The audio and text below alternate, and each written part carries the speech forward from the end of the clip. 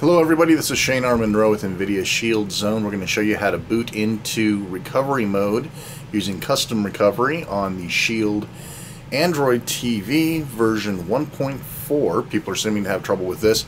So go to About, and just to verify, I'd like you to make sure that I am indeed on 1.4, as you can see there. Alright, so we're going to flip over to our ADB shell, ADB, reboot, bootloader. Can't type. And as you can see, it rebooted over on the other side. And verify we are in boot mode, or bootloader. We're actually going to flash, fast boot flash TWRP-Shield TV -IMG. Oops. Fast boot flash TWRP-Shield TV.image.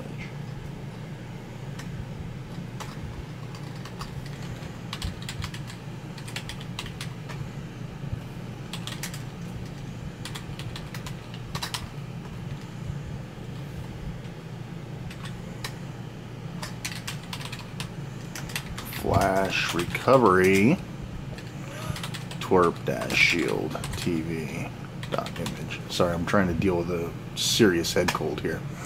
So it sent the recovery, and as you can see, nothing happened over here. So you would expect it didn't work.